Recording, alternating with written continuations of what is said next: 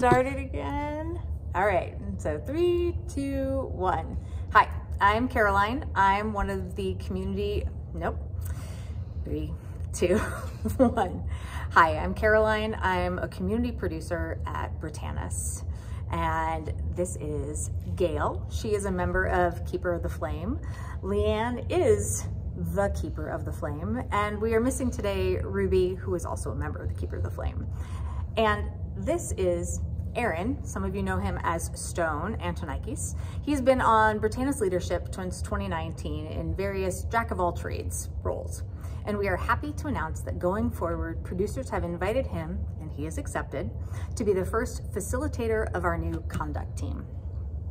So the conduct team exists to address, in a process-oriented way, alleged breaches of Brittanis's code of conduct.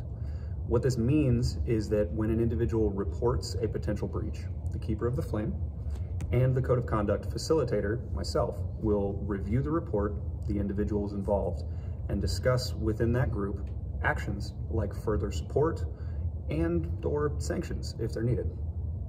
From a process standpoint, what this means is that first there'll be a report made, then there'll be a review by Keeper of the Flame and the facilitator of the conduct team if there even is a need to proceed. For example, some reports are made that don't require any further action or have already been addressed.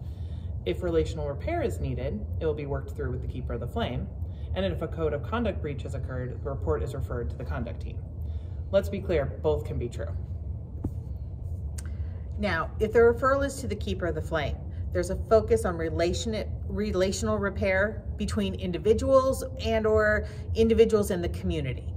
If referral is to the conduct team, there's a focus on accountability, responsibility, choice, thinking well of self and of the group, stewardship of self, and recognizing that old wounds may be influencing the behavior in that situation. This team is tasked with equitably applying all sanctions, cautions, warnings, and bans, and creating and assisting individuals with establishing support plans. Now, the conduct team is going to be approaching these meetings as a dialogue. There's a range of outcomes possible when working with us on this. It is possible that sitting down with the conduct team could result in a game ban. However, it is actually much more likely that it's going to result in a caution, a warning, or a ban on a specific type of activity or location, or other small restriction. All of this is outlined in the Code of Conduct under the Sanctions section. In most cases, if a person is sitting down with the conduct team, it is to help that person remain here in the community with us.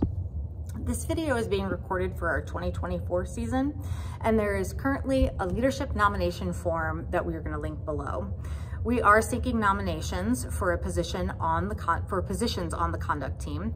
So please use that nomination form and identify in any of the text boxes that your nomination is for the conduct team. All positions on this team will have term limits. And what are those positions? Well, first, Aaron Stone will be the facilitator. There will be 1 or 2 Brittanis adjacent members. And this means that these are people outside of our Brittanis community, but have been adjacent to it for some time and genuinely care about the well-being of our community. We'll have 4 to 6 active players. There'll be 1 producer that is a non-voting member, and that person will rotate, and 1 member of the Keeper of the Flame that's also non-voting and also rotates. So this team will have a minimum of 8 and a maximum of 11 members. Decisions will be made by consensus. And what is consensus? Well, check the link below. Some other examples of similar models, like this conduct team, are Commission board.